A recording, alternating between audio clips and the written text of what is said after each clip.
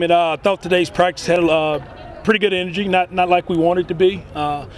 We'll keep getting better, hopefully. Again, the winner-loser scenario hopefully puts some competition into it and gives guys an idea of what we expect. We talk about winners getting good stuff and losers. It's really bad for losers. We got to make it so you don't want to lose.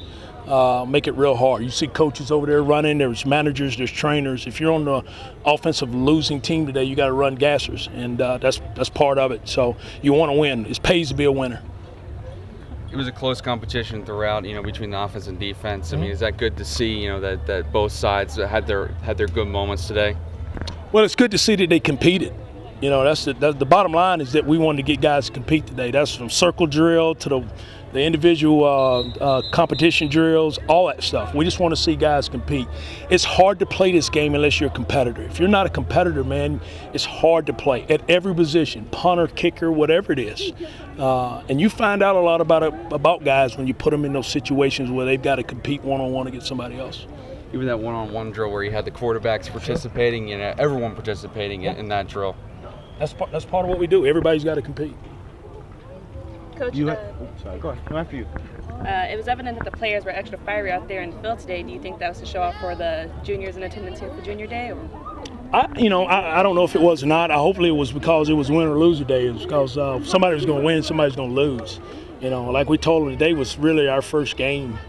So what we wanted to do was put them in those situations where they had to compete and either win or lose.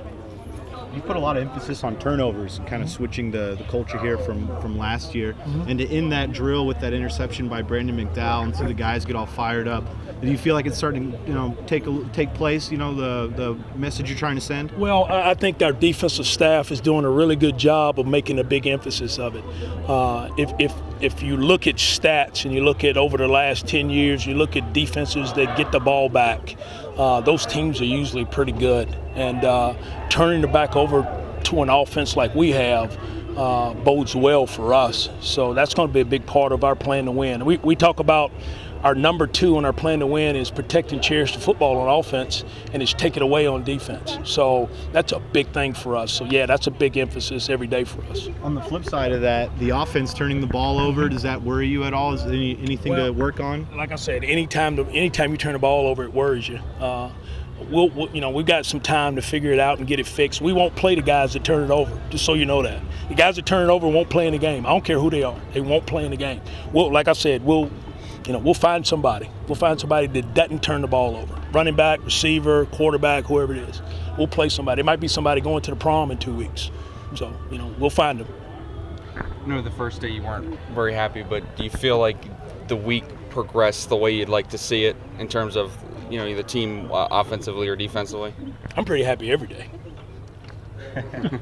I am. I'm pretty happy every day. Anytime I get a chance to come out here, I'm pretty happy. No matter what the practice, looks like, I'm pretty happy any day I get to come out here.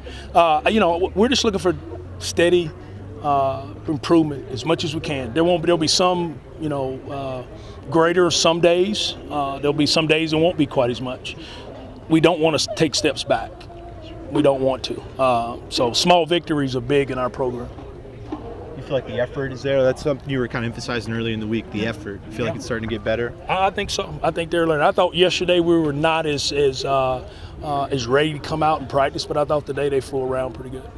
And it's kind of a silly question, but why do you hand out chocolate milk at the end of practice? Chocolate milk's one of the best things for recovery after a stressful activity. One of the best things you can drink. Really? Yes, chocolate milk. Learn something new.